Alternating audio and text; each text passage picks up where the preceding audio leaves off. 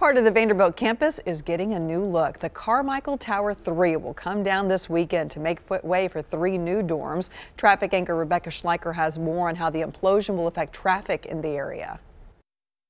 This is one of the last times you're going to see Carmichael West Tower 3 standing strong near the Vanderbilt campus. You can see from Sky 5 still up before the big implosion at 9 o'clock on Saturday morning. Let's take a look right now at what you need to know in the area. They're going to be shutting down the road west end between 23rd and 25th at 8 a.m. Saturday morning so that no one's driving by and is within the exclusion zone. 25th also shutting down for a couple blocks in the area as well. They're hoping to reopen everything by around 9:45 once the area is clear. Now, to get around it, you can use Elliston Place to just kind of loop around the area if you are nearby. Otherwise, if you're just trying to get into Nashville and you usually use West End Avenue, avoid it completely. You can hop up and use Charlotte Avenue instead, or hop over and use 21st Avenue to get in as an alternate route.